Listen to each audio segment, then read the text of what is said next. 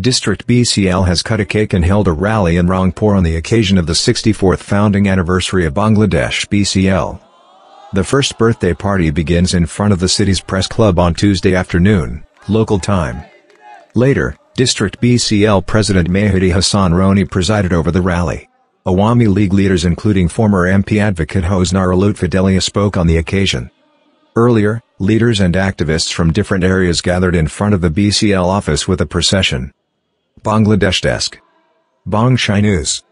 New York, USA.